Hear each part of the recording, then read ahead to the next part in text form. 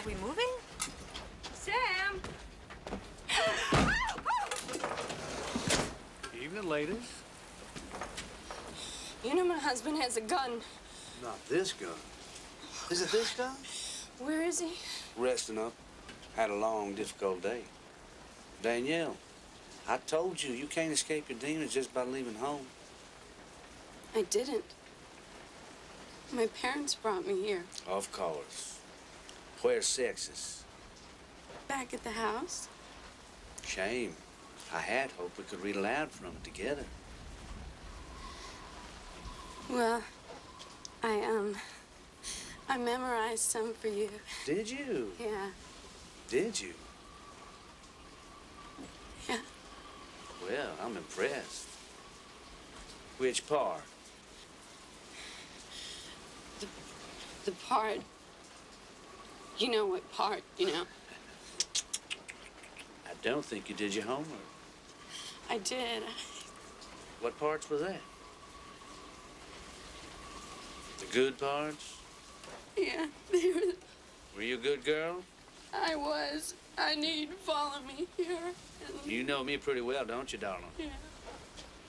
But You're gonna get to know me a lot better, too.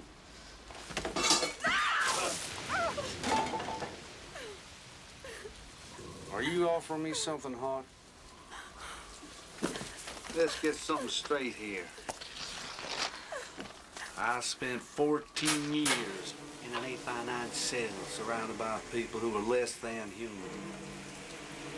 My mission in that time was to become more than human. You see? Granddaddy used to handle snakes in church. Granny drank strychnine. I guess you could say I had a leg up, genetically speaking.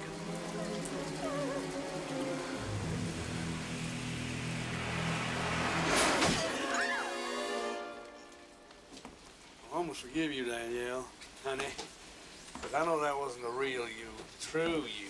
But I would like you to wait in the hold. Danielle? Danielle, get in the hold. Danielle. okay.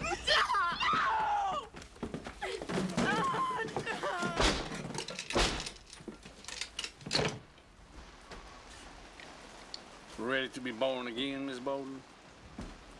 A few minutes alone with me, darling, and you will be speaking in tongues.